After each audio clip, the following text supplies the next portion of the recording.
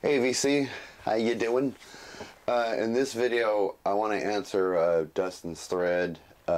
His thread basically is create your own top 10 list type of thing, and I wanted to answer that on this video.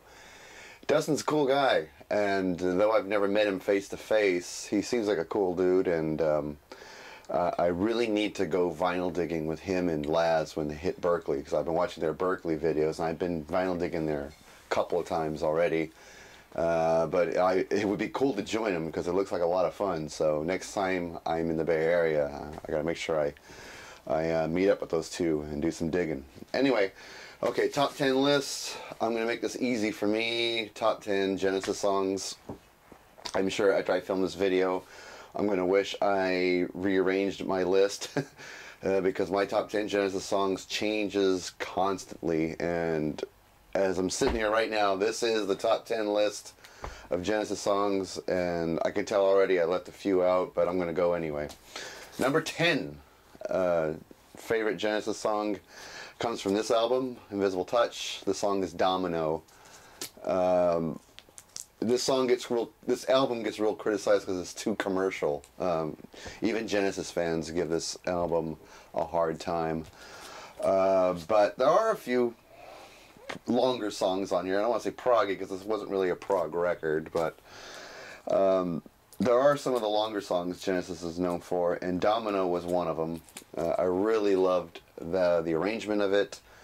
The keyboard sounds in it, the interesting drumming Phil Collins does on it. It's a good song, long song, but really good. And I used to remember when I saw them in concert, and they performed this with the Very Light Show in '86. It was epic. The light show they arranged for this song was fantastic. So Domino is my number 10 Genesis song, favorite Genesis song.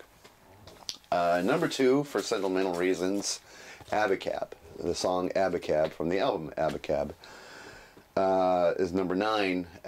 Really the first Genesis song I've ever gotten into. This was the first Genesis album I ever bought on a cassette back in the mid-'80s. After seeing the video for Abacab on MTV, I thought Phil Collins looked really cool playing the drums and singing at the same time in the music video, and I really liked the song. Then when I later bought Three Sides Live on vinyl back in 1986, the live version of Abacab is smoking. Way better than the album version. Still one of my favorite Genesis songs to this day. Every time I go running, I listen to it on my iPod while I'm taking a nice jog. It's a fun song to jog to as well. So Abacab is my number 9 favorite Genesis song. Number 8, staying in the Phil Collins era, is Mama. When I first heard Mama, I thought it was a Genesis version of In the Air Tonight, which is basically what it is. Kind of has the same character and feel and vibe as In the Air Tonight, but it's still a great song. And it took me forever to see Genesis in person actually perform this tune. When I saw them in 1986, Invisible Touch tour, they decided to get fancy with the set list and open with Land of Confusion and never played Mama.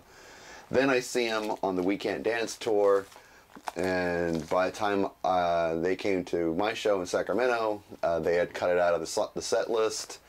I don't see it performed live in front of my very eyes until the reunion tour in 2007, and it was fantastic with the big HD video screen behind them showing all these images of a sexy woman who's supposed to be a prostitute, and the color palette was a nice, striking, bold red color with all the blue lights around the stage. It looked fantastic, and the big drum sound on here when the drums finally come in, because it starts off, of course, with a drum machine beat, and when the drums finally come in, it is fantastic, and the fill sounds so epic. So the drummer in me really loves Mama. So that's number 8.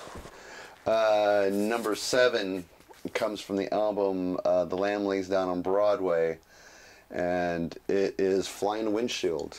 The reason I like Fly in the Windshield, probably because of the live video that came out in 1976. It was called Genesis Live, and they played it as an instrumental. It goes from, it's kind of a medley really. It's Fly on the Windshield going to the Broadway the Broadway Melody of 1974.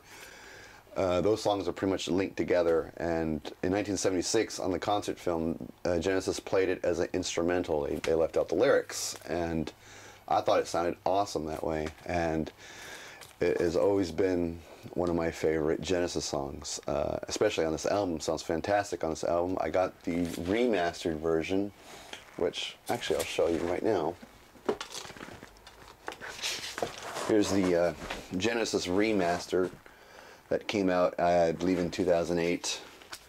And what it is basically is just, you know, the songs on an updated stereo remastered CD, and on a DVD is an updated remix of the song in surround sound. It's just fantastic, and it sounds so good on here.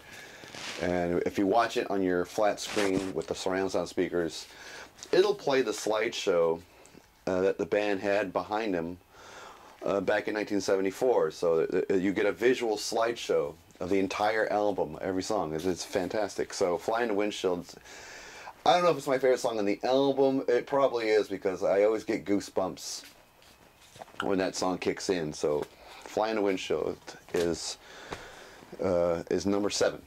And the number 6 comes from the album Wind and Withering. The song is called Blood on the Rooftops.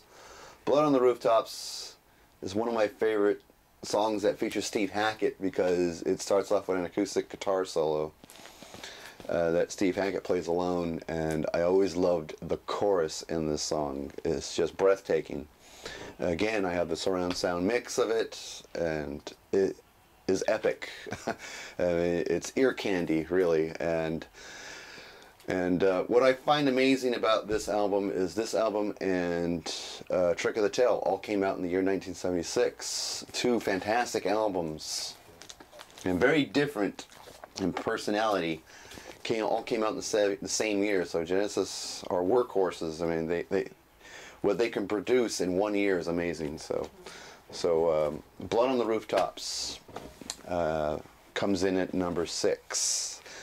Number 5 was kind of hard to figure out, but I do have to admit, this song blew me away when I first heard it, and I listened to it millions of times and still like it.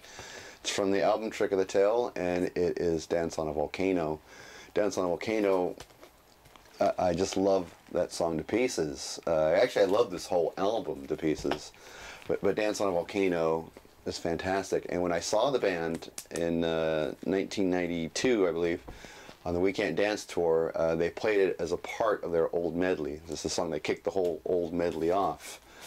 And it was so great to see that in person. This has always been one of my favorite Genesis songs from the 70s. This is the first album where Phil Collins took over as lead singer of the band after Peter Gabriel had left. And I think the band really made a statement on that song, because Dance on a Volcano is the first song on this album. So basically it's the first song you hear with the new Genesis without Peter Gabriel, and I think it makes a big statement, and it makes it pretty in a pretty epic way that the band's going to be okay and they will survive, and Dance on a Volcano was a perfect track to kick all that off. Very powerful tune, very well written, well performed by the band. I can't really say if no one player stands out, though I love the chords that Tony Banks plays on the keyboards.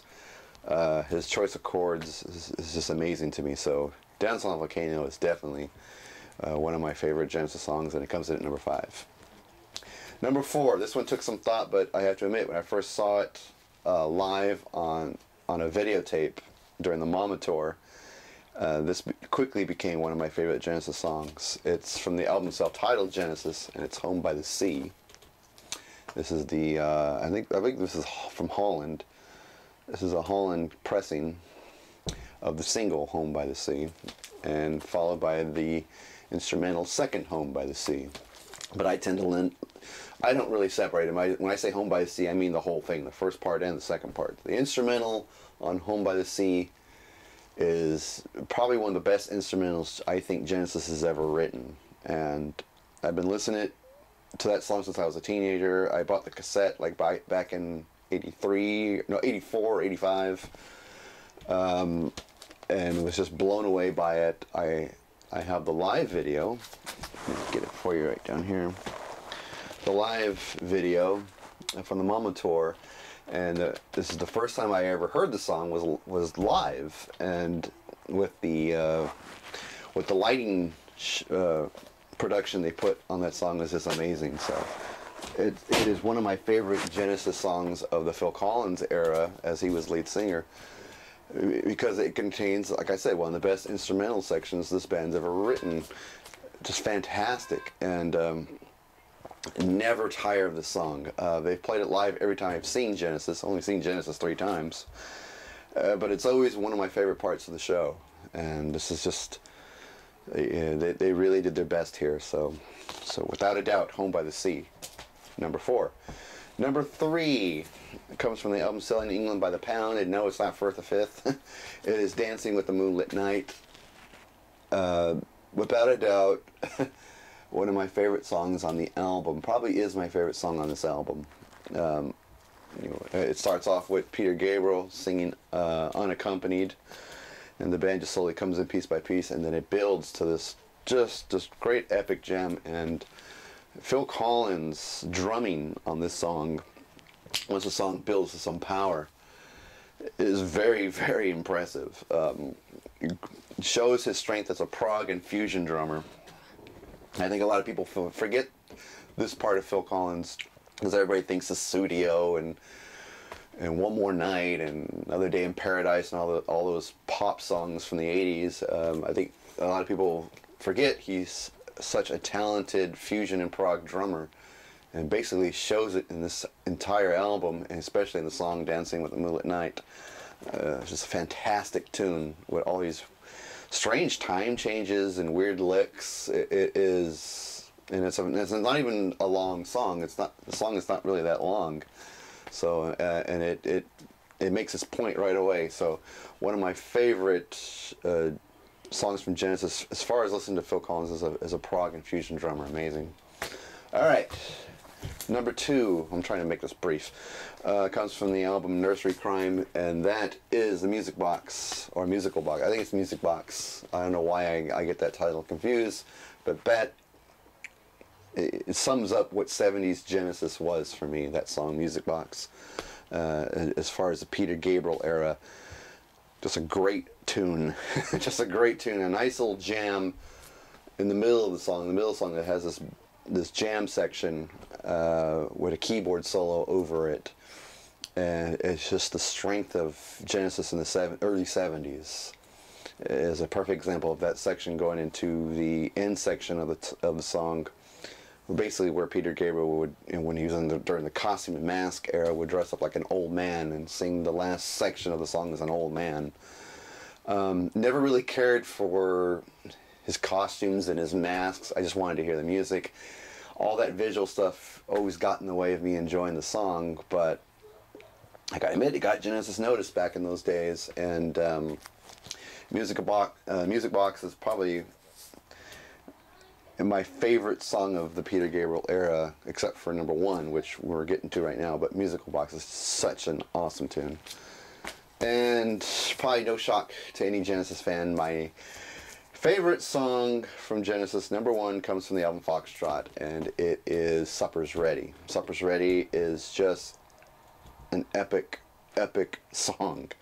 When I first saw Genesis live in '86 in the Cage medley, they played Supper's Ready from the Apocalypse 9/8 section all the way to the end of the song, and I was speechless after that.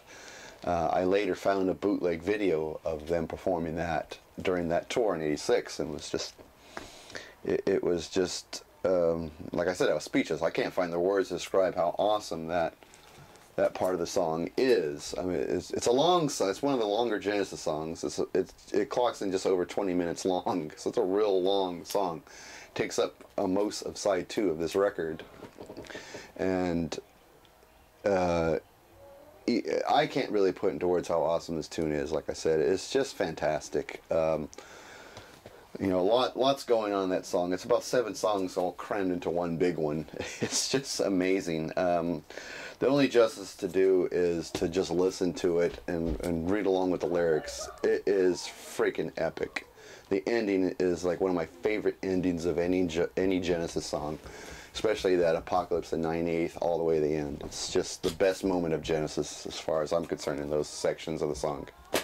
Well, that's going to do it, folks. I'm sure Genesis fans out there will probably have issues about my list, and I'm sure I will as soon as this camera's off. But I hope that answers Dustin's thread very well, and see you guys in the next video.